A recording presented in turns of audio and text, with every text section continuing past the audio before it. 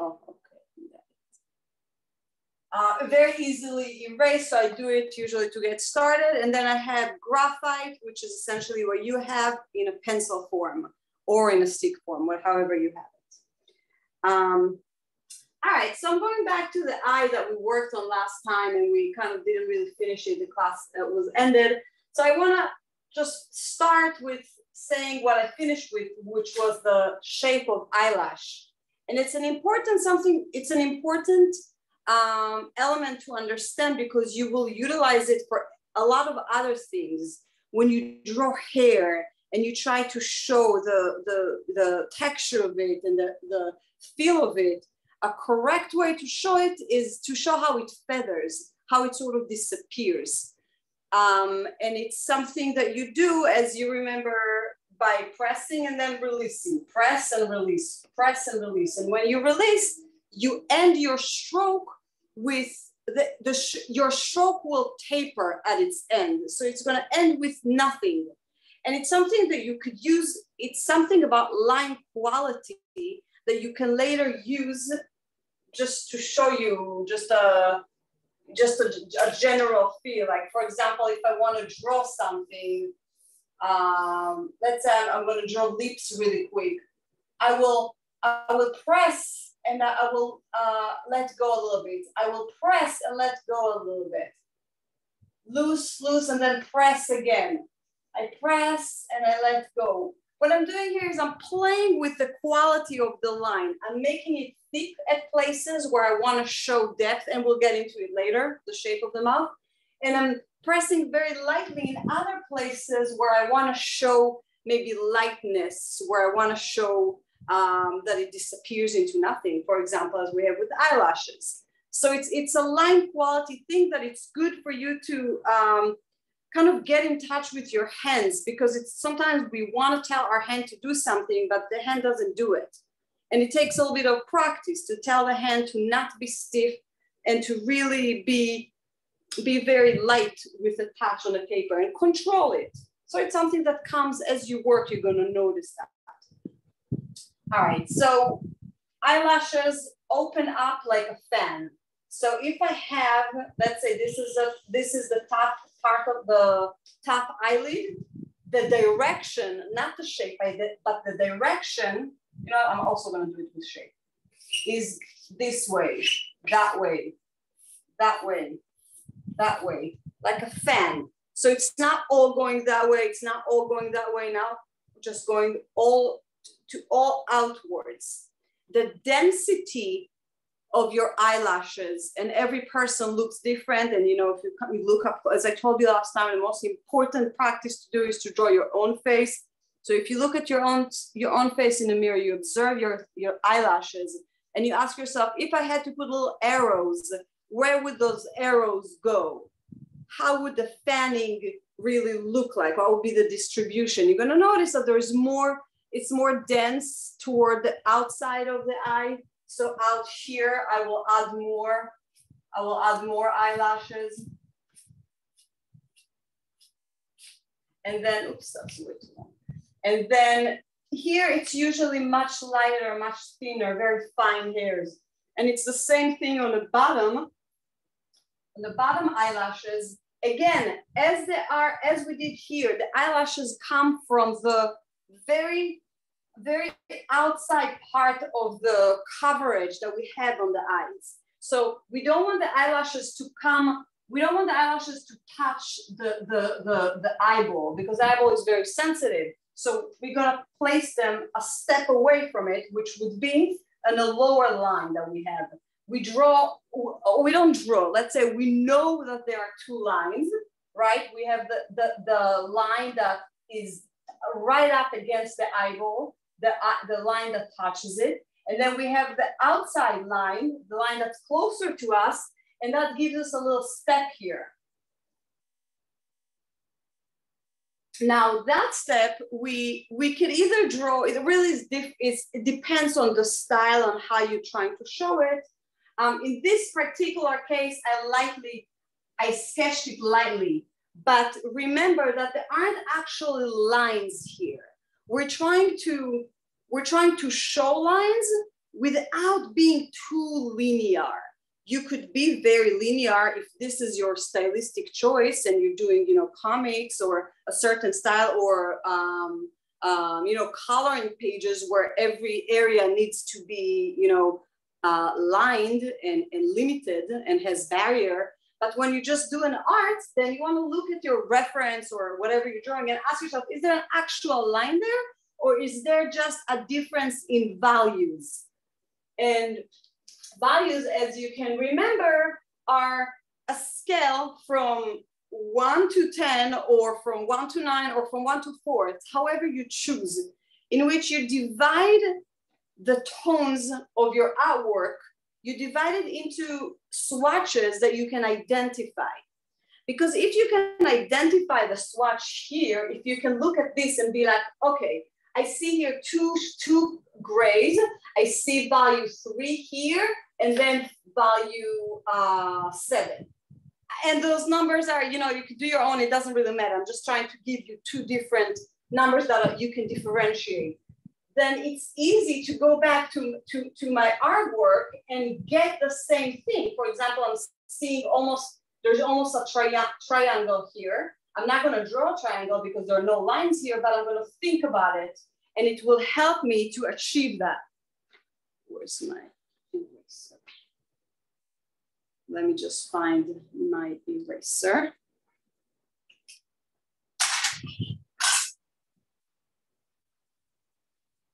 Okay, so I have kneaded eraser and regular eraser. And with the kneaded eraser, I like to use it because it helps me remove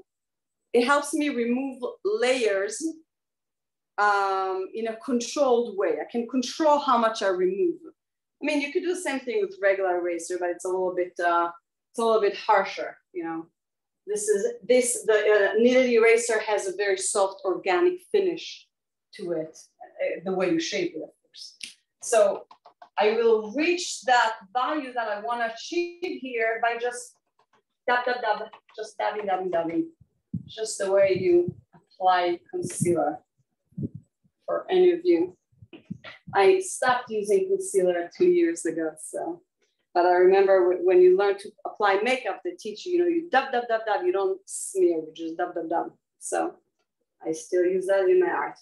Anyway, all right, so yeah, that was a little side note about values and how they help us in showing a certain thing. So for example, here, what the change of the values help me, what the change of the values does, it shows that the eye is round, that it's not flat, that it goes inwards. And that would be the same thing, both sides of the eyeball, I would darken it a little bit. And even if my reference maybe not showed so much, I don't care. I'll adjust it to my liking. So maybe I'll darken this here a little bit more, even more than the reference photo. If I feel that I wanna, if I wanna accentuate the roundness. Not sure if it's actually that needed, but it's something that you're in control of adjusting if you feel like. Okay, so a tool that I use today, maybe used it last time too. It's a paper blender. It's essentially a paper that's just rolled, and its edges are shaped to be pointy. And you could, if you have one of those, and you have them in bunch of, they sell them in very tiny, I think this is the largest, I don't remember seeing larger than that. You can actually clean it by using sandpaper. You just remove the pigment, charcoal graphite from the edge when you want to clean it, but I barely clean it. I kind of keep it dirty because it's kind of like a soft brush. Anyone has a technical question so far? I know some of you may have been the first time experimenting. So if you do have a question, just unmute yourself and let me know. All right, so what were you doing here? All right, so we worked on the eyelashes a little bit, and then I have, okay, so I have that step here, and then I have the eyelashes on the bottom that I wanted to show. And they're also fanning out. The way the top is slightly different, I would say. And you know, I'm observing the eyes right in front of me. And just based on what I'm seeing here, I can see that there is a lot of movement here. So notice I'm getting the eyelashes are coming out of the outer step, not the inner step. And I'm not actually gonna draw a line here, but I'm gonna arrange the eyelashes in a way that they will visually connect this into a line. And by doing that, I make it more closer to reality. And I avoid doing a line that doesn't actually exist there, that it just helps me see. When we do lines, it's because it simplifies things. But you want to know, you want to be critical of when to use an actual line that you see. All right, so I didn't actually do a line, I just did some eyelashes. The eyelashes on the bottom are softer, they're finer, they're transparent. Some people barely have any, and they cross each other. There's some X's. On the top here, I think there are probably some X's, but you can barely notice it. But on the bottom, you do notice the X's. You notice the overlapping. But usually, if you want to stay true to reality, I mean, when you look at me right now, even in this video, you don't see any eyelashes on the bottom. So sometimes it's a beautiful feature of the eye, and we want to draw it. But you want to also ask yourself artistically. You look at your model, ask yourself, am I actually seeing eyelashes there that need to show in the hour, or I'm just putting it there because I know they're there? So it's something that it's a decision for you to make artistically, whatever you're trying to show.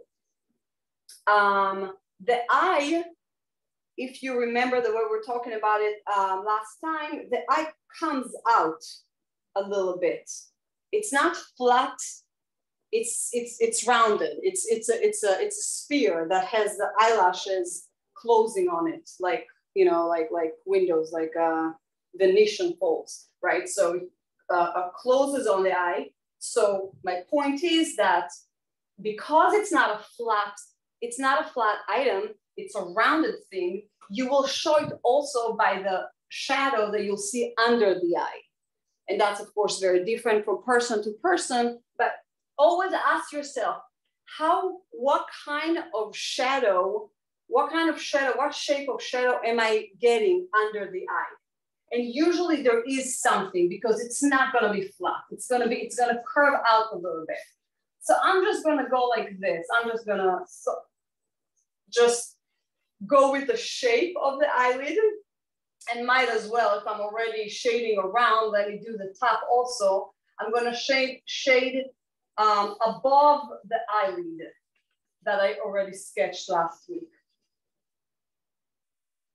And one thing that I last time I mentioned, and I want to mention it again, because as I was working in the past couple of weeks, I noticed how it's, sometimes I teach something and then I realize how helpful it is if I actually put it to use in my own work. Like I listen to myself, and sometimes I don't listen to myself. I do shortcuts and then I regret it. So don't do shortcuts. But like one rule that I try to obey by, and that I ask myself sometimes, is every shape that I do, if it's a complex shape, I try to divide it by 3. It's so helpful when you take anything and just tell yourself, let's divide it by 3 and work third. It makes it more approachable, and you can be more accurate if you do that. So I think you remember last time we talked about the eyelid. I broke it 1, 2, 3, 1, 2, 3. And when you break it up, it just forces you to pay more attention to whatever shape, whatever curve, whatever line you're looking at, to stay true to it and to convey what it conveys. Excuse me? Yes? When you're doing the shading, what is it that you're using under the eye and over the eye in terms of like are you using a charcoal? Are you using graphite? Are you using something very soft? What I'm using right now is 6B graphite. So it's a soft graphite, and okay. It's a stick, so it allows me to do large sections. I'm doing a demo, so I'm doing it very large. You're probably not doing a large artwork, you're doing a small, so most likely your pencil, if you have a 6B pencil, that's all you need. You'll be okay with that. So what you could do is you sharpen it and you use it. Let me just grab one here. One of my graphite pencils. You kind of sit on the side a little bit. I'm sorry? Do you kind of use it on the side a little bit? Exactly. Okay. You sharpen it. This is not a perfect example, but you sharpen it the correct way, really, and I don't have example of that here, but I use X-Acto knife to sharpen it. I'm sorry, are you showing me something? Yeah, you kind of just do it like on the side, like that. Exactly. Okay. And if you use X-Acto knife to sharpen it, then you're able to achieve more of from the ledge showing. So you have more surface to work with. And then you put one finger on it and you just go like this. Okay, great. And that allows you to just do a coverage. But then what I do, and that's an artistic choice of you to decide how to leave this shaded area. I have my suede, and I also experimented this week. I cut a piece of t-shirt, and I'm using t-shirt. I just wanted to see what t-shirt does. And it was great. You know, every paper that you use will have different tooth, will have different texture. It will feel different. Some of them are more, what's the word? Like rough or like? Rough, yeah, rough. More like a road, like a, yeah. They're heavily textured, and some are very smooth. So, and you'll see how those different textures accept charcoal and graphite differently. The graphite looks different on it. It looks, thicker, thinner, smoother, less smooth. So with a t-shirt, I'm just gonna experiment with it a little bit. And I love using fabrics, to blend, because it just gives it more painterly feel. It just feels more like a painting rather than a drawing. And it also gives it softness. Many drawings that I like to go to the Metropolitan Museum website. They have, I think they have their whole catalog available as images. So I would just go and I would just download a bunch of drawings and just open them and just, try to study them and copy them just to learn. And it's interesting to see how the masters approach shadows. How did they achieve coverage? I don't see that many. I can't say that the blending with fabric is something that I see a lot of. I usually, when I look at, let's say, classical artwork from 1900 or so, what I usually see is this. So now we're moving into the how to shade part of our lecture. But Abby, I answered your question. Did you have any other question? The only other question I have, which is kind of a little bit different, is when I was practicing, and I know how you kind of gave as a reference the 1/3, 1/3, 1/3, and 1/2 for the side. I found that sometimes when I divided it and I put the hairline on and I did the 1/3 and 1/3 and 1/3, my 1/3 was meeting up with my 1/2. So I had like the eyebrows and the eyes kind of like on the same spot. And then I would just kind of like tweak it. But is there any guidance you have for that, or no? Let me do a very quick little chart here. So we have 2 eggs, 1 egg, two faces. 1 we divide by 2, and that's where the eyes are sitting. And then we drop a hairline. We decide where it is. That's the part that probably, was a bit confusing, because this is something sort of up to you. There are methods in which they give you an exact measurement, and I forget the exact measurement. I kind of do it by eye. By eye, I would do something like that. So that would be maybe a 1/3 of this half. Okay. Not a 1/3. Maybe a 1/4, somewhere between a 1/4 and a 1/3 of this part, right? So that would indicate my face from here to here. So if this is my face now, I would divide this to 3, which would be 1, 2, and 3, 1, 2, 3. And then you can see that this is the eyebrow line, and this is the eye line. Okay. So that should work. If you put your hairline too high up, then, or maybe too low down, then the third line here and the half line here would meet. And you don't want that. You don't want them to meet. You want some space. Okay, great. Thank you. So yeah, it's a lot about adjusting it as you see. But it takes, you know, sometimes you have to draw a couple of faces that are just off in order to understand, you know, what is, you know, what makes more sense and what to adjust. Thank you. All right. So moving on to some shading techniques. So one shading techniques that we talked about and that I showed you is the fabric, which I use a lot, I love and I enjoy. Another method, which I'm not going to do right now, is sanding with a piece of sanding paper. That is recommended with a certain type of paper, preferably a very thick paper, a thick paper, a watercolor paper that allows you to actually remove a layer from it. So, and that gives you very beautiful soft edges, incredibly beautiful. I would suggest working with a mask because, you know, when you sand, you know, a lot of particles come down. So that's one more method. A very kind of classical approach is to just use lines. And let me change material. What should I use? I'll use this. Okay, so I'm just gonna do a little swatch here just to give you ideas.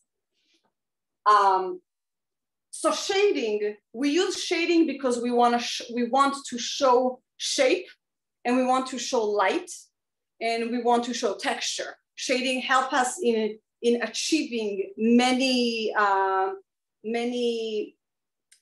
ways of showing what we want to show in a more realistic way.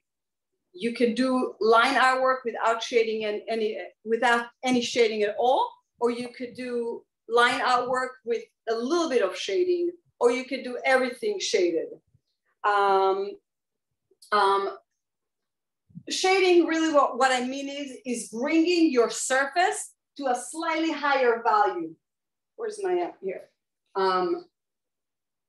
Bringing my surface to a slightly higher value. So when I shade, I ask myself, what am I going from what? So this case, let's say it's my brightest, it's value 10 here. So I want to darken it. So let's do a couple of things. One way of darkening it is just doing lines.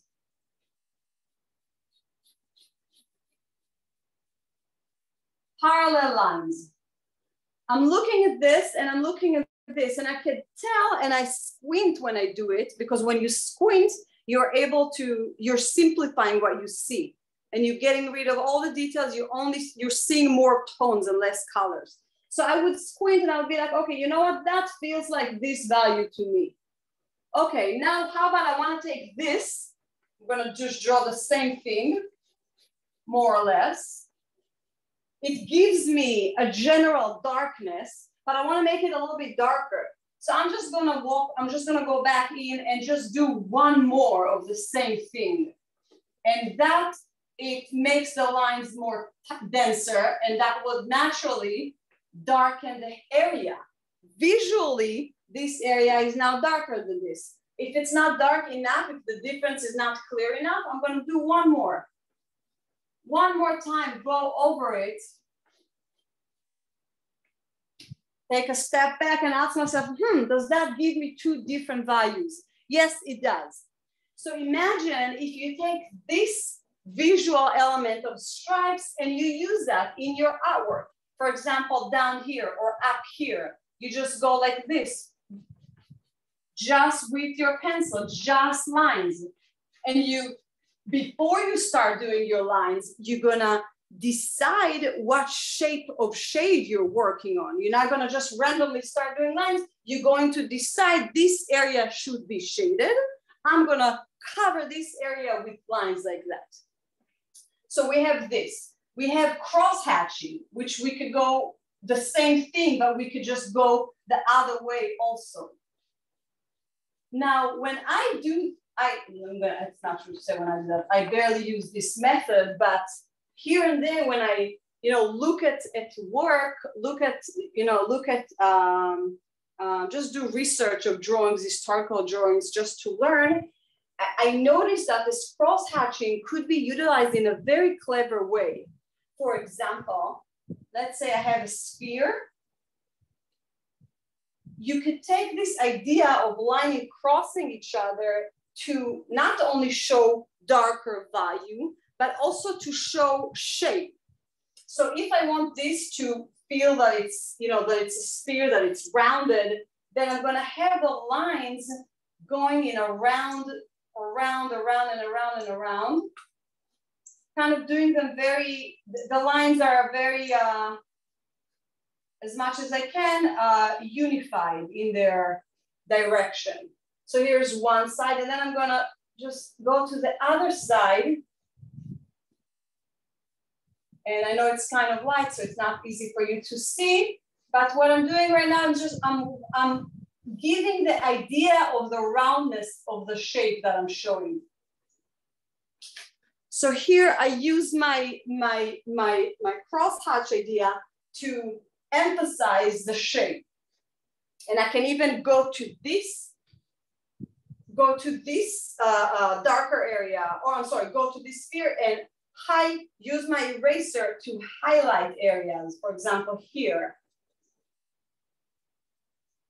And then I could maybe darken some of the lines down here, or go over them one more time to be more precise,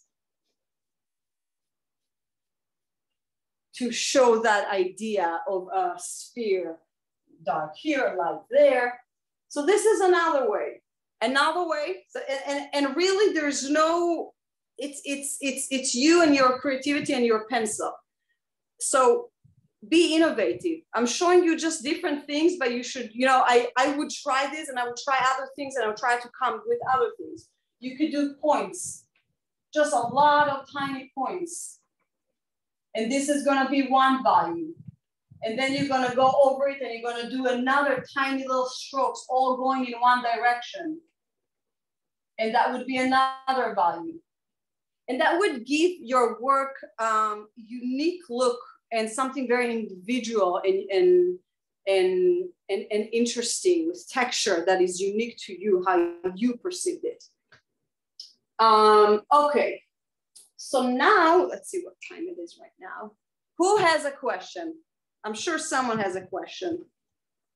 Technical or artistic question about what we just did? No? Okay. Remember the idea of subtracting, adding and removing? I think that's my favorite. Maybe recently it's my favorite. So if I would shade an area,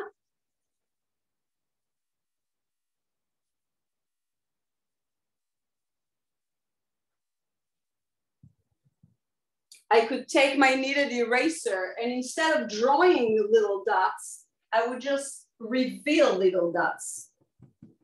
Oh, you know what? I'm gonna smooth it first.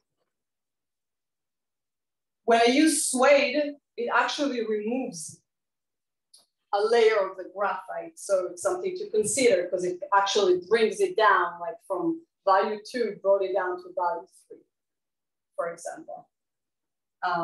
But I would take my eraser and I would create texture, a unique texture within that area. And that would just give me it's just another way of working with your graphite like it's paint, you know?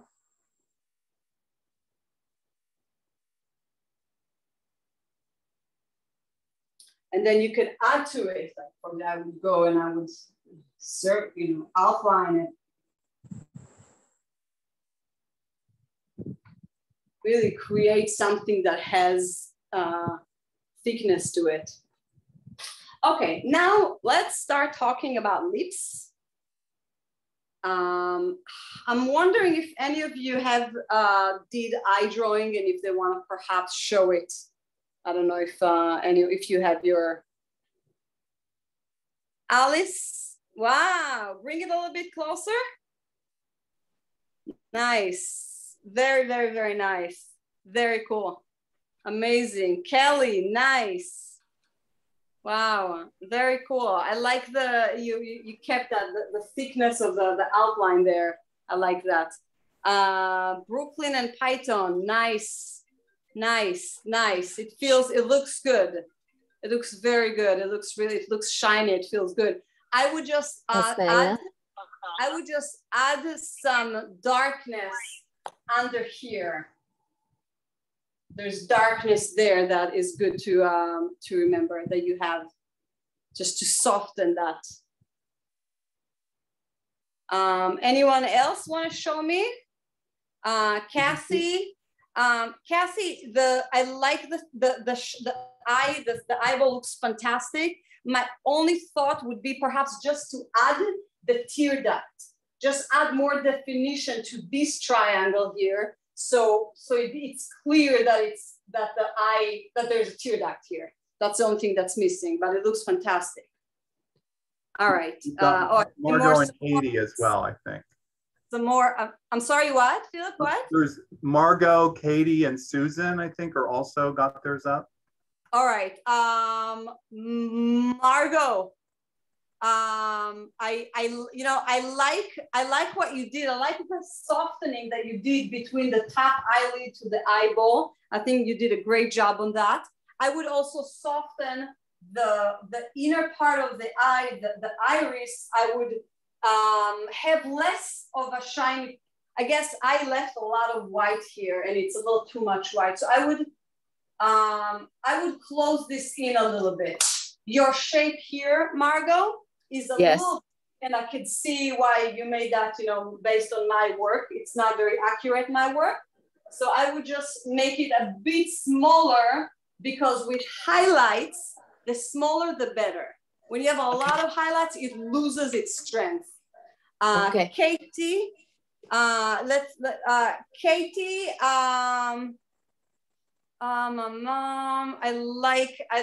like the accuracy of your values. I think you were very careful with your values. What would I suggest? I guess, I know what. Notice the outline of your eyeball, just the outline of your iris, just thicken it a little bit, or maybe not. You know what? Just add some more values down here. Yeah, the value of the eye is a little too solid for me on the bottom part. It's a little too unified. Make it a little bit more interesting with the texture. Remember we talked about the wheel texture, like the sun, the rays of sun. Do a little bit more of that. Caroline, bring it a bit closer to me. My comment would be to erase the very bottom part of the iris, because right now it looks like it's coming out of the eye a little bit, and I wanted to show that it's, well, this one doesn't really hide there, but there's just one line that I would just delete from the very bottom, so it feels more true, more correct. Susan, raise it a little bit higher. Wow, fantastic, fantastic. But my only comment, Susan, the shading is beautiful. And then I know you've been doing a lot of work recently. The shading is fantastic. Just notice that your pupil is not very centered, and that has to be centered. So just this black ball needs to be right in the center. That's the only comment. Okay, thank you. I don't know how to get my picture on the screen. I think your video is off. Otavia, fantastic job. Fantastic. Fantastic. Gail, if you are able to start your video, I would be able to see it. Who is trying to do that? I'm sorry. Gail Haskell. Okay, let me try to see if I can I'm going to do an ask to start video. Okay. Okay, here we go. Okay, then Gail, just point the eye to the screen. okay, To the camera. There you go. beautiful, very beautiful. I would soften the shading that you have under the eye. I would soften it a little bit. I think maybe I myself went a little bit heavy. When I say soften, I mean, it's very thin right now. It's thin and dark, like you have a thin dark line here. So make it a little bit maybe thicker and a little bit softer in value. Okay. Just something that I would, just to make it more a softer contrast, because a harsh contrast is a little much, because the eye is fantastic. Thank you. All right, we're going to continue. Oh, 1 second. I have Marilyn. Marilyn, wow, Marilyn, beautiful. The contrast. Look at the values of Marilyn's work. She used a lot. She used a lot of the darker values, and that really makes it pop. Beautiful, fantastic job. Amazing. All right, so we're gonna move on to lips right now. So all of you, or any of you that can, have a fresh piece of paper in front of you. And we're studying today, so don't worry about it being a beautiful, fantastic artwork. It's a study. You're doing a study today, and if you have that state of mind that we're doing a study, it makes it less stressful.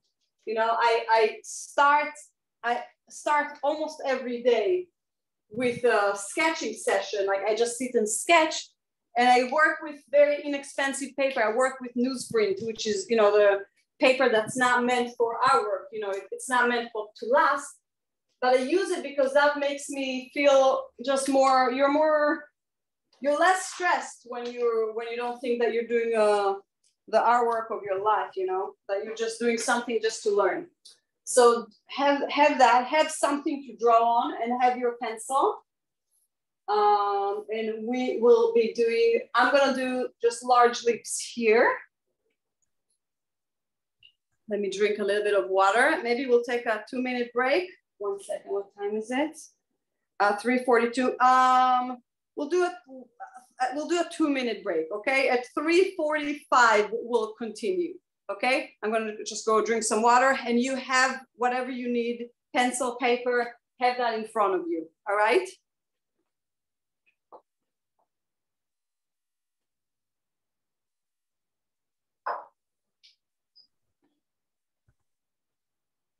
I'll give everybody a little ching-a-ling when we get back. So if you need to run to the restroom or get another cup of coffee or whatever you need.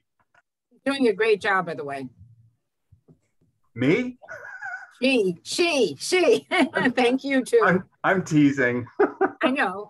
So am I. He's amazing. I'm thrilled that we to doing this with her. She's great. So I'm glad you're all enjoying it. Are you going to continue doing this with her? We have this is a 3-parter with her, and then we'll probably do more in the future. Absolutely. Yeah. She is absolutely fabulous. Yeah. Good. I'm glad to hear it. Very good.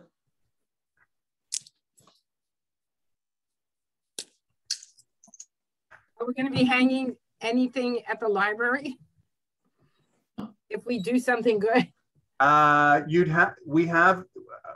We would have, I haven't thought that far ahead, no. So if you want to email me about that, we can talk about that, sure. I think it would be neat to market her to show, you know, what we've done as a beginner's class. Yep, sure, we can.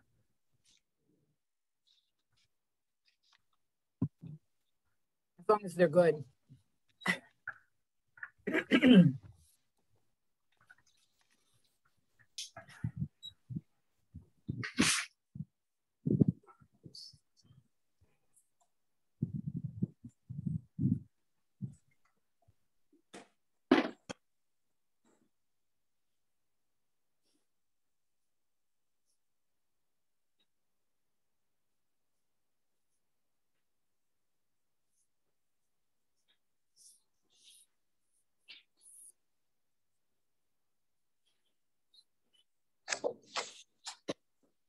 Can I ask you if this is okay?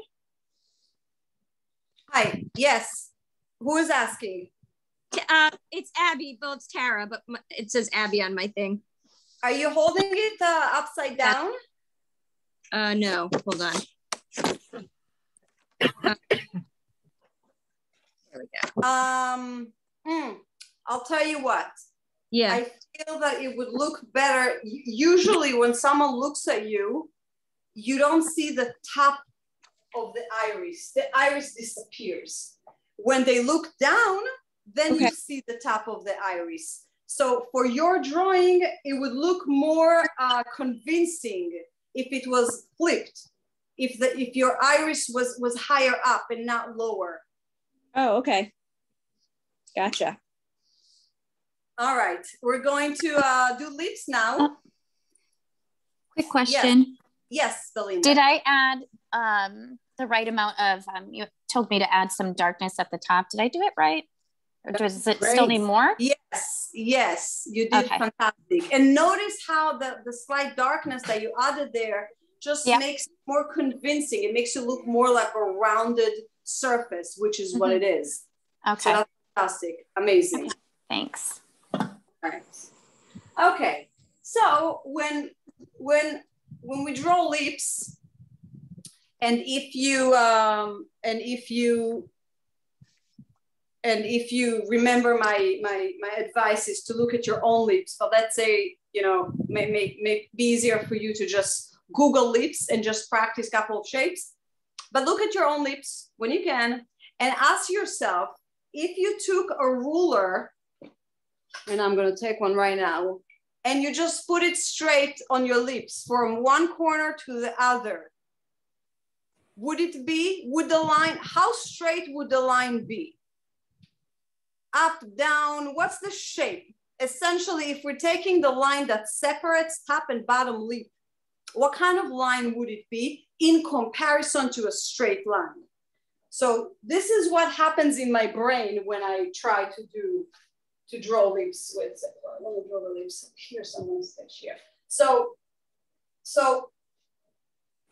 the way I look at lips is first I find the separation. So I will draw a little line here, and then I will place upper lip and I will place lower lip. But this would be my starting point. Okay, I'm not going to start from the top. I'm not going to start from that. I'm going to start with the division here in the center.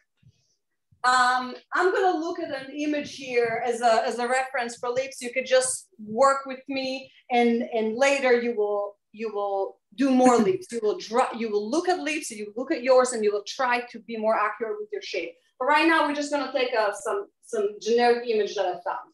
So upper lip. And remember my third rules. I will divide it to 3 because it will help me be accurate with my shape. I divide it by 3, just the little marks. And then, oh, I'm sorry. And not only by 3, I will divide it by 2. This is my diagram for lips. It's not, I don't do this X every time I draw it, but this is not for us to learn it. When you divide it by 2, it just helps you mirror the image from here to here in a more accurate way. Because as you remember, we are somehow symmetrical. We're not perfectly symmetrical. If we put a mirror here, it's not going to be perfect, and it shouldn't be because it looks weird. But it's pretty symmetrical. It looks pretty symmetrical. So whatever I'll do on that side, it will be easy for me to just transfer to the other side. So that's what I do. I like to have a Cupid's bow here, right? So I like to have a little V, just a V. And then the top of the V would connect to the side of the mouth. So for now, you know, let's make it more simple. Let's just do this. I'm just going to do these straight lines. I'm not thinking curvature. I'm just thinking straight lines. This is my general look of the lips. Okay, this shape is a very simple, if I worked with only a ruler to show the shape. Now, we know that it's our body, and our body is round and curved and organic, like water, like spheres, like eggs. There's no sharp corners there. There's no straight lines. So how do we find the organic shapes within this perimeter of the lip area? So here, I'm gonna just do it one more time here. So I like to think of it, so if I like to divide it by 3. So I have a triangle here and a triangle here. This is something that I just want you to think of. You don't need to draw it. I just want you to think about it, because once you think about it, it just makes it easy for you to then draw it. So let's say I have these 2 triangles here, and then I have the center of the upper lip, which is like a pillow. I essentially have pillow here, pillow here, pillow here, and another 2 big pillows here. This is how I divide my lips. You can do it anywhere you want. You can look at lips and find the different types of division. But if I have this shape, and inside that shape there's pillows that are arranged like that, then the shape that comes over it will adhere to that shape that I get by having those pillows. So here, just to show you what I mean, how this changes. Now I'm gonna take this, and I'm gonna bring down the Cupid's bow on the top. I'm gonna cut into that middle pillow. And then the direction of the lips goes with that pillow effect. Because lips are not flat, they're like tubes. They're like two hot dogs that are shaped. So they have, like, if you look at lips from the side, they have this curvature. The bottom lip is slightly different in curvature, but it's essentially like a butterfly, like two soft pillows when you look at it from the side. So when you draw it from the front, you want to also have that sense, that feel of curvature, okay? So these are the pillows that we don't see. Now I'm gonna draw the lips large, and I'm gonna pay attention or work with all these ideas that I had here of division and shaping the lips. Because when we shape the lips, we not only thinking about showing their shape, but we're also thinking about the fact that they are placed over a barrel. Lips are placed over, and let me show you something here, a little prop.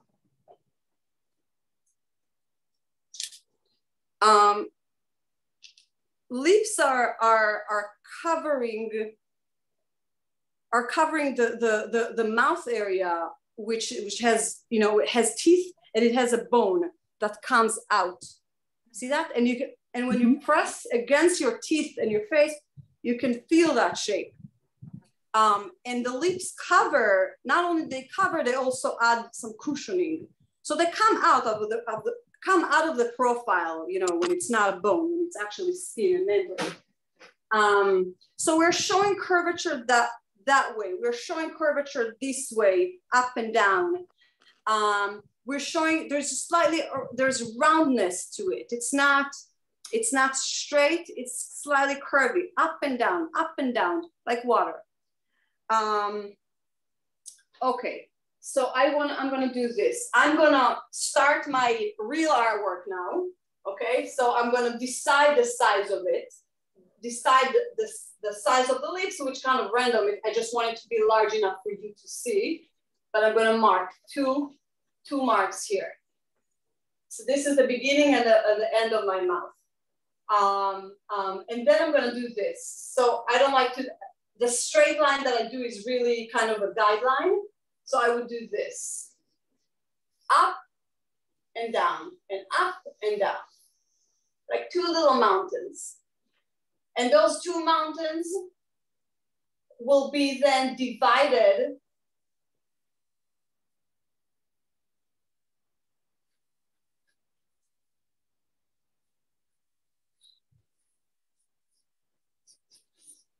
These two mountains divide my upper lip to 3. And so it kind of helps me in kind of shaping it and giving it more personality.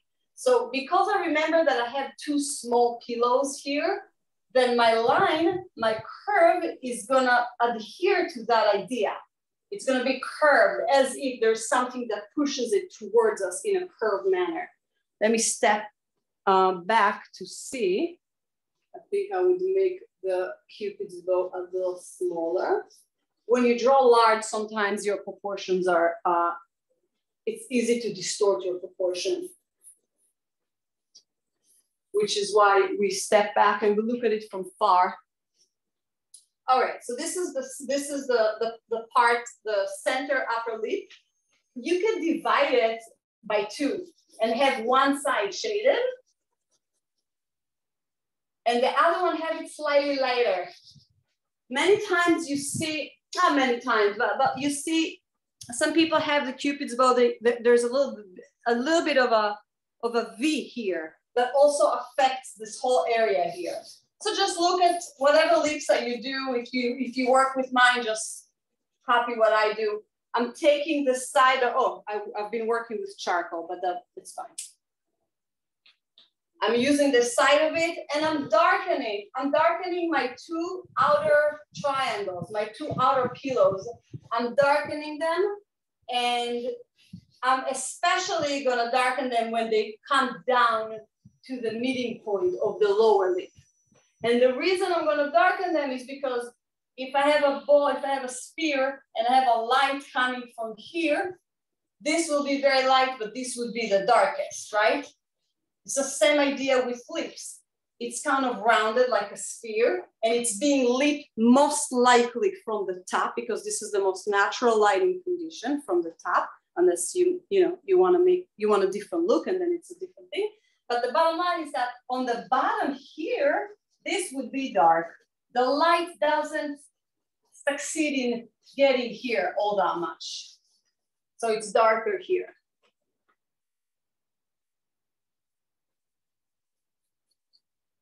I'm gonna start doing the lower lip. Now what I like to do, and I use very faint lines to show the outline of the top lip, but the bottom lip, I'm not gonna even do that. I'm just gonna show a shading that's under the lip. And the shape of it is kind of like that. And you can divide it, you can imagine that you have 2 big pillows here, and then the center of them is a little darker. Or you can imagine it as 3 pillows with one kind of squarish one in the center. The point is that whenever you shade it, you want to imagine that there's something curved behind it, that you're shading a pillow or you're shading a hot dog. Because if you don't, then your lines will be straight down instead of curved. And the curvature, and I'm going to show some quick lips here. The curvature would be, if we had to just draw lines, it would be something like that. Right? This is what I'm trying to show here. I'm trying to show that there's curve up and down. And curve would mean that it's darker on the bottom, it's lighter on the top. Now the bottom lip, usually the bottom lip faces up. So there is a place where light hits the bottom lip. Every lip is different, color, shape, everything. So it's going to look different from person to person. But in the lips that I'm doing right now, I'm going to have highlight around the 3rd top of the lips. So the highlight, and I'm only I'm marking it so you see, not because a mark should be there, but let's say, you know what, I'm going to do something else. 1 second. I'm going to actually take my piece of t-shirt and I'm going to remove the mark that I did. I'm going to do it properly. Let me slightly darken the whole thing. Now I'm going to do the idea of removing. So I'm going to darken the whole area and I'm going to just smooth it so it's kind of one solid. And then it would help me in first of all, darkening more because my base is already dark. My base is already not white. So I'm gonna darken and I'm remembering my curvature idea. So I'm using the side of my charcoal to just go with that direction. And then I could reveal some highlights, which would sit around here, which is about the third of the lip. And I can add some lines, faint lines, not a lot, but few lines that show that, that have that. Because when you look at your lips, many times you see, especially in the bottom lip, you see that there is, that the skin sits in a certain way that creates just lines, you know, especially if the lips are a little dry, then you see more. But you have that element of lines that you see some lines. Let me look at it from far.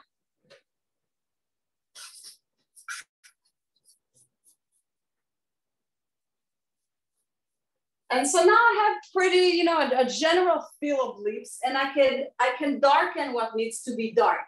So I have the two corners of the mouth, and notice that sometimes the upper lip would start, let's say, from here, but then the lower lip would really be a little bit inwards. Or sometimes it would be the opposite. The lower lip would be even wider than the upper lip. So it's something to look at and pay attention to. The corners of the mouth, and I'm gonna darken it now to show it better.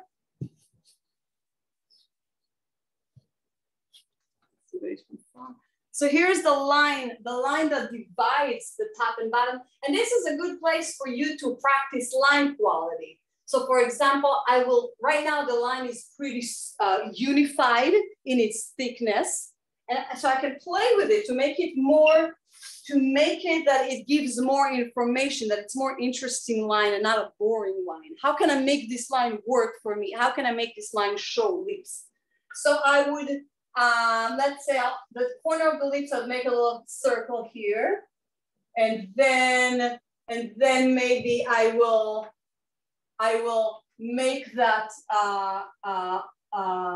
the part that goes up, I would maybe smooth out a little bit or erase with my kneaded eraser. And I would make it very thin. You know, this is a little too dramatic here. So I would.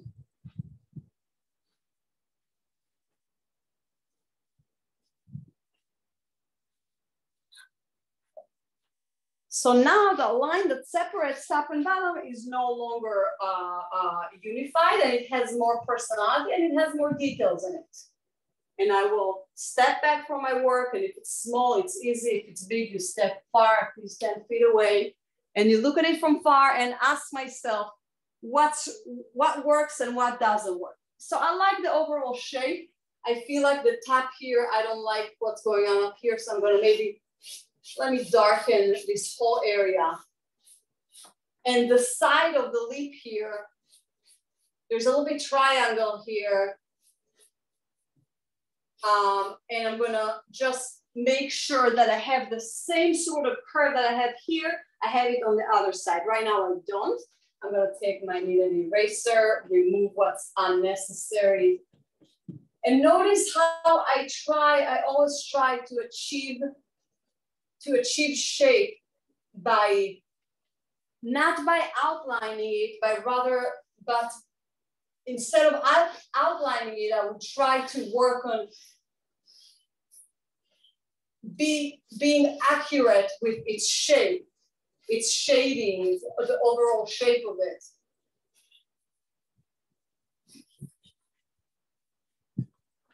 I darken the two side triangles a little bit. And then this area naturally becomes a little bit lighter. Darken this a little bit more, step back. I don't like that separation of the values here is not correct. So maybe I'll drag it up. And if I want an area, if I want something to be a little bit lighter, I could take my my kneaded eraser and I could just go like this.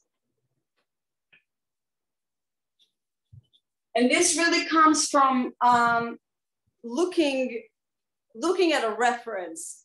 Right now, I'm kind of looking at a reference, but not really. I'm kind of using my head, so I'm not even giving you a reference because the more you look at reference, the more you store in your brain information about how skin behaves, how values behave. Okay, so the top lip looks okay. The bottom lip, the part that's the closest to the opening would be the darkest, because the lip from the top blocks the light to get to right here. So I'm gonna darken the inside of the lower lip. I'm gonna darken it, and I'm gonna remember that this darkness meets with the corners here. Because I want my highlight to be, my highlight will look better if the surface is darker. If your surface is light, it would be harder to show highlight. Not harder, but it would be more, it would be less obvious. If you want the highlights, if you're drawing just beautiful lips, and you wanna, and let's say female lips with lipstick or something, and you wanna show the shininess to them, then darken the whole area, and then just remove some graphite or charcoal here and there to reveal the highlights, instead of, you know, drawing around it. But darken and then remove. So lower lip, let's see. The lower lip, I'll make it a bit wider. So I'll bring it all the way to the corners. And there's also a triangle here. It's kind of, the triangle on the bottom, to me, seems that it's a bit straighter. You know, it's the reference that I'm working on. Never mind. You'll look at your own lips and you'll decide. And you'll decide for yourself what kind of angle or what kind of curvature you have on the lower lip. Many times you see some sort of, excuse me, some sort of straightness happening down here. Just the major part, not just the center third, but let's say the whole half feels a bit straighter in comparison to other curvature of the lips. And I'm walking far and looking at it from far. And when I look at it from far, I see that there's some highlights in places that maybe not necessary. For example, I usually will not have highlights here and here, because these two triangles, these two side pillows here are going more inwards, you know? The center part of the lips, the major third part that I suggest to have more highlights, is the part that protrudes out the most, which is why it accepts the most light. And I will. And notice, I don't go like this, even though maybe I did before at the beginning stage. When I get to the stage that it's gonna be kind of final, I'm not gonna just go with the direction. I'm going to go with the texture of the lips. And if you look at your own lips and you know that you have those lines, like, you know, the hot dog striped hot dog type, and those lines create breakage. They break up the highlights. So you have a bunch of highlights that go with how the lips are kind of divided with this skin, you know, stripes type of texture. I don't know how to describe it. All right. And those highlights are sitting in a form that looks kind of like that.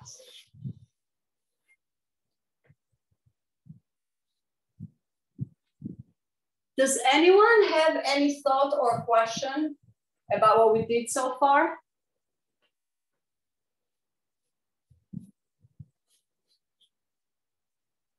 As I mentioned to you, we don't have any sharp, I'm sorry, someone want to say something? I was just a little, I just had a little trouble doing the, where you did the highlights on the bottom lip.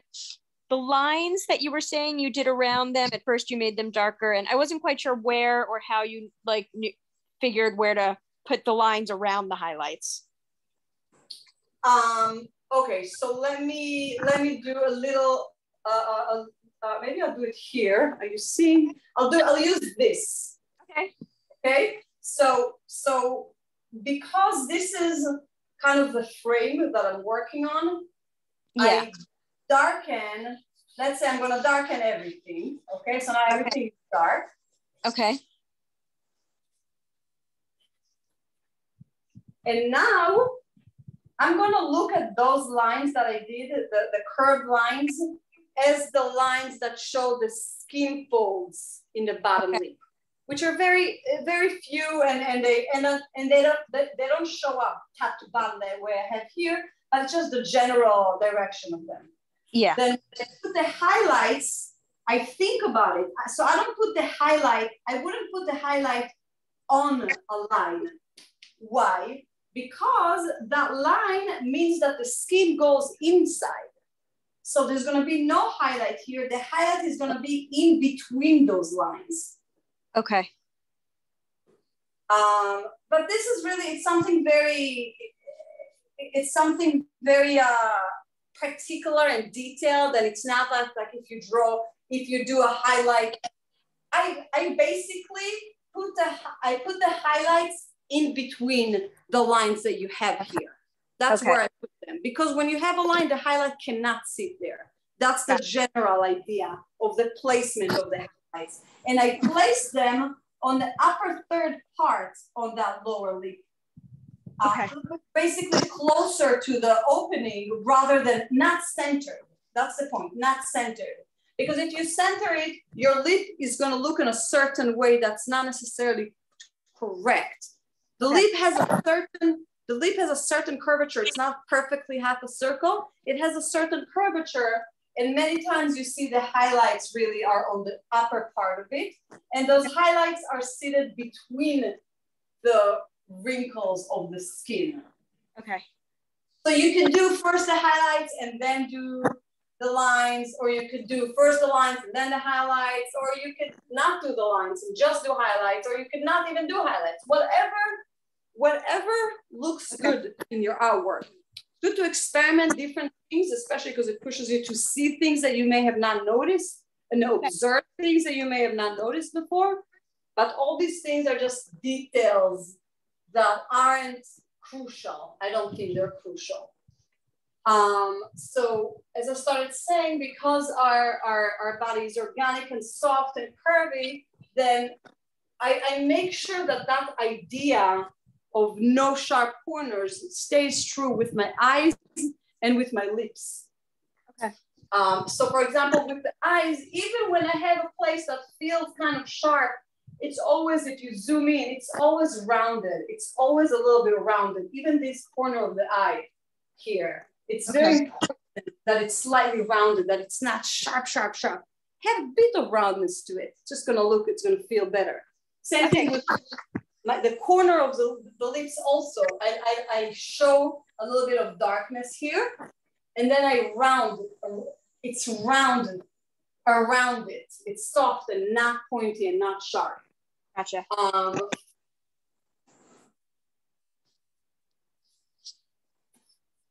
At this stage, I don't know if I like this.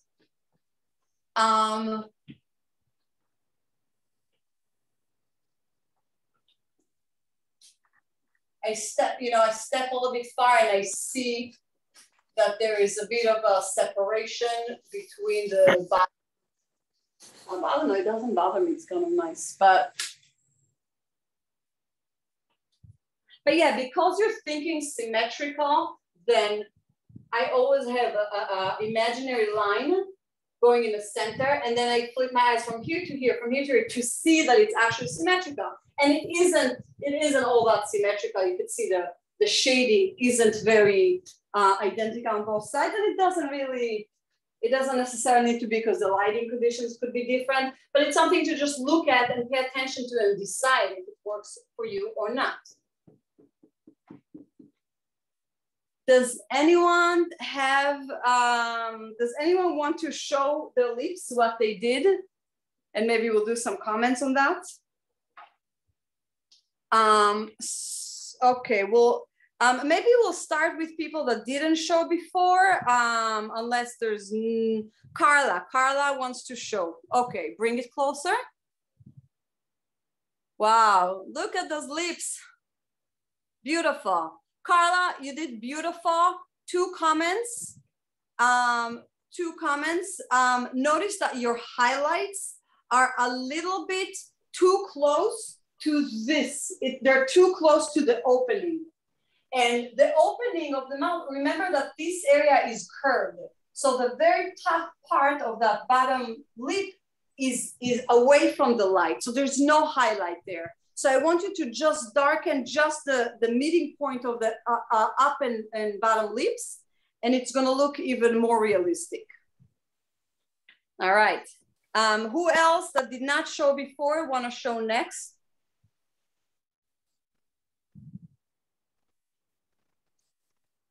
Helga, and then we'll look at Madeline.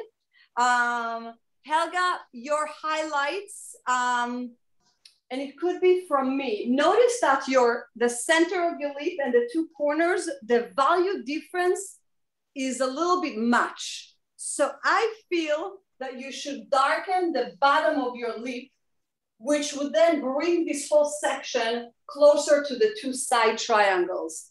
So the values aren't so different, to kind of soften out the differences in values to make it more natural and organic. Madeline, beautiful shape of lips, really beautiful. I would darken a little bit more the bottom lip on its bottom part. I would darken it. What else would I do? And I would even be a little bit more brave with your shading, because I feel like you're nervous to go too dark. But take your very dark outline that you have in the center and play with it a little bit. Darken the corners a little bit more. Darken this area a little bit more.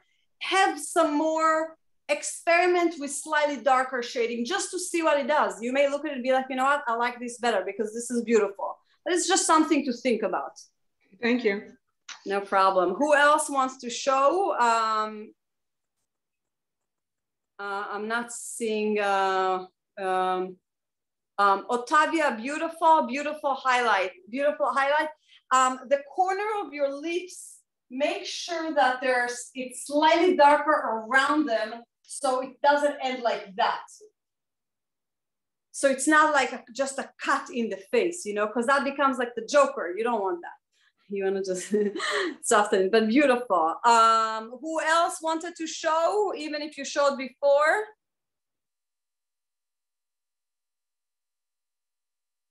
You can unmute yourself if I'm not seeing you. There's just a lot of faces I may be seeing. Okay, we have Alice. We're gonna look at Alice, Marilyn, and Kelly. Okay, Alice, bring it closer a little bit. I love the shaded. Look at the top lip is just beautiful. One thing to notice is the symmetry between the two sides isn't perfect. Like I have a feeling one side is a little bit off, but it still looks beautiful. You can be a little bit more brave with the highlights. If you darken the bottom lip the way you did the top lip, and then just take an eraser. And if you don't have an eraser, it doesn't matter. Take regular eraser and just do a few dots on the top part of the lower lip to just see what it does. Because right now your highlights are very careful, and I want you to do a little bit more, go a little bit, go wild. Thank you. No problem. All right, we'll look at Marilyn's now. Beautiful lips, very kissable. Kelly, yours too. Yours too. Kelly, I just want you to notice the shading under the lips isn't, let's see. Well, you know, I can't really say because in my case, the value is similar to the lips, but I just don't, your shading under your lips, you know, let's not look at mine, let's look at your artwork, is too thin and too dark. If it was a little bit thicker and a little bit lighter, it would feel more like a shade, like shadow, and not like you know, an object, something that's massive. But this is really a tiny thing. I think the lips are beautiful. Abby, wow, you did a lot. That's beautiful. It's beautiful.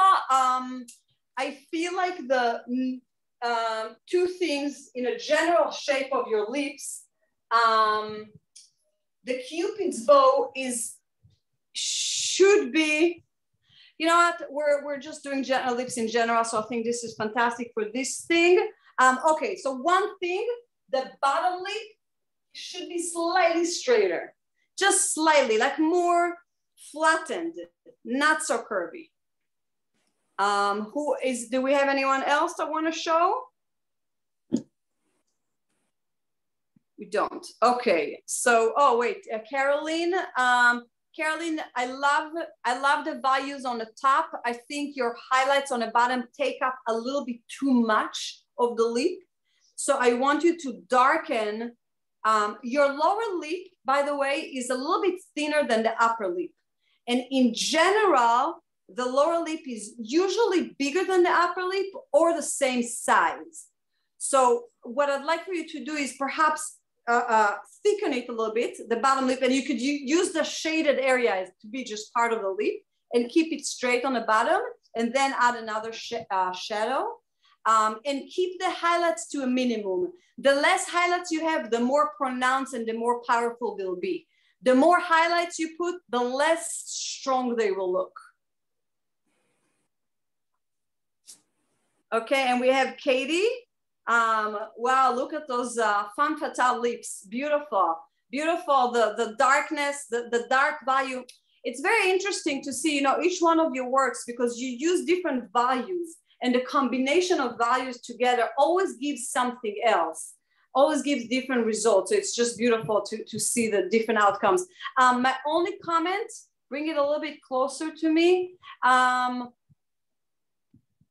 I guess also your highlights, remember that the top of the highlights, the top of the bottom lip is dark. This is something important, because if you don't darken it, then it distorts the shape of the lower lip. The lower lip will, your lower lip would look a little bit more curved and more real if you darken the top of it. That's the bottom line. Okay, but and we have Ashley. Bring it closer. Beautiful. I love the highlights. You put some highlights on the top. I would be careful with the top lip to have it slightly less varies in values, and keep the interest to the lower lip. Because if you have too many interesting things in many areas, your eye doesn't know where to go to. But fantastic. Belinda, I would be more careful with the outline. I see an outline on top and bottom lip, and I think it would be a great practice for you to do the same lips which you did with beautiful values and beautiful darkness, and they have their voluptuous. You know, you capture the feel, the flesh. You capture that flesh. You don't need that outline. That outline is not necessary and it's not realistic. If you do the same thing minus the outline, and truth is, if I were you, I would even take eraser and just erase the outline. You'll see immediately it's going to look more real. Because you already have the shape. The shape naturally created that outline. It gives us the outline. We don't need that outline. All right, but fantastic. I'm very happy to see. And Ingrid, one second, I just want to see that we're good with time. Or leave some time. Okay, Ingrid, bring it a little bit closer to me. Beautiful, beautiful, fantastic. You have one extra highlight on the top lip that you don't need, but it looks fantastic. Don't forget that you want to soften the two corners of the lip.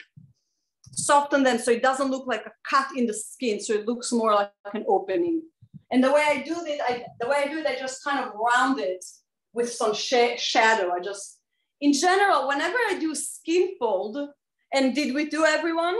Okay, if I missed everyone, if I missed anyone that wanted to show, just unmute yourself and talk. And I will, for the next, until the end of the class, I'm gonna talk a little bit more about shading and skin. What I notice is when I draw, in general, whenever I draw figurative, something that has to do with skin, with body, face, figure, I always try to bring values, to soften transition of values. With everything I do, there's gonna be a soft transition. So there's never gonna be a sharp line like this. There's never gonna be a dark like this without it being softened. So for example, when I do eyelids, let's say I would take this artwork and continue it and you know, bring it to a more realistic level. If I find, you know, there's a line here, and you know how much I hate lines, but this is, you know, it's a line there and I can't ignore it, right? So there's a physical line here created by the crease. So I'm gonna do that line. I'm gonna divide the whole arc will be divided by 3 in my brain as I work on it, because it just helps me do, you know, step by step. So I would first, you know, find that shape. And then I would soften it. So I don't want my artwork, I don't want this line to say everything that I want to say about that eyelid. I want it to, because that looks just like kind of pasted on. It doesn't look like part of the artwork. So how do I make it part of the artwork, and how do I make it feel, even if I don't fill up the whole page, even if it's, you know, even if it's a kind of an unfinished drawing, if I want this to be a part of this artwork, for this to have kind of a harmonious feel, I would bring it together by merging the values together. So one thing that I could do is, if I take this, you know, kind of harsh dark line here, I would then, and I could use my, you know, my suede fabric, and I would just go over it just one time. And me going over it, what it did now, it softened its edges. It softened the edges of that particular line and turned it from a line to a shape. Now it's a shape, and I can even go, I'm sorry about all these marks, these were where I was teaching the direction of the eyelashes. And then I can go back and again find that line. So what I do is I lose and I find edges, and I lose and I find shapes. Now I'm gonna lose it a little bit and I'm gonna find it again. And every time I find it, I may make a little bit of an adjustment to it and make it a little bit more perfect, and look at the values a little bit more, observe them a little bit more accurately. For example, notice that here, the transition, we have this, the tear duct, and then we have the eyelid, but here the transition between this value and this value doesn't have a harsh value in between it, the way it does here.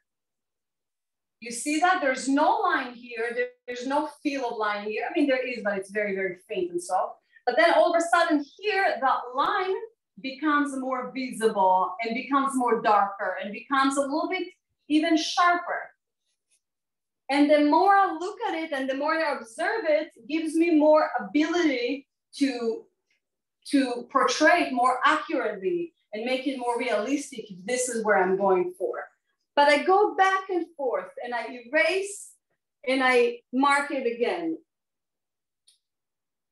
Yeah, but the point is to soften.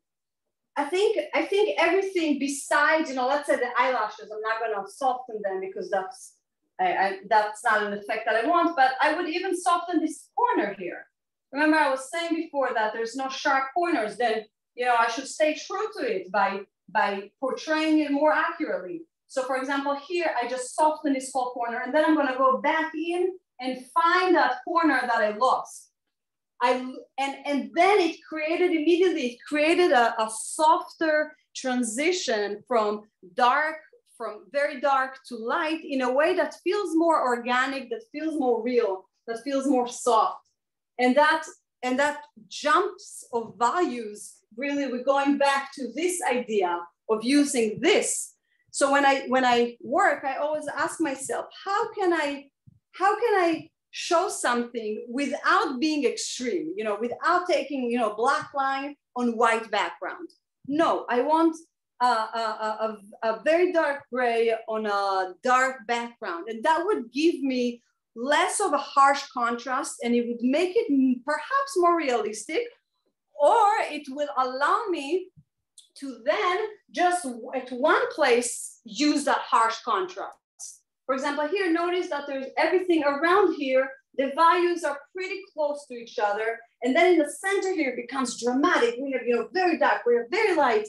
And that causes that attracts our attention, the attention of the viewer. He then looks at it and you know, the eyes just goes to the center, to where you want it. So essentially you use the contrast to direct the attention of the viewer to whatever it is that you want, whatever it is that is important to you in this artwork. And this would be the end of our class for the day. It was great. It's my hands. I hope you guys had a great time. We are meeting Philip again in 2 weeks, right? Our next. Yeah, so I sent the link in the chat, but I will also email everyone tomorrow with the link for the recording and also, again, the link to register. A lot of you have already registered for the third class. It's on September 2nd, so we're thrilled. And is there a recording for the first class? Because I missed that one. There was, yeah. You know what I'll do is I'll send the links out for both class Awesome. 1 and class 2 tomorrow. Thank you so much. Thank you. I enjoyed this very much. Thank Great, you. Hodaya. Thank you so much. My pleasure. Thank you, everyone, so much. That was great. Thank you. Thank you. It was great. See you in 2 weeks. Thank you. you. Bye, everyone. Adios. Bye.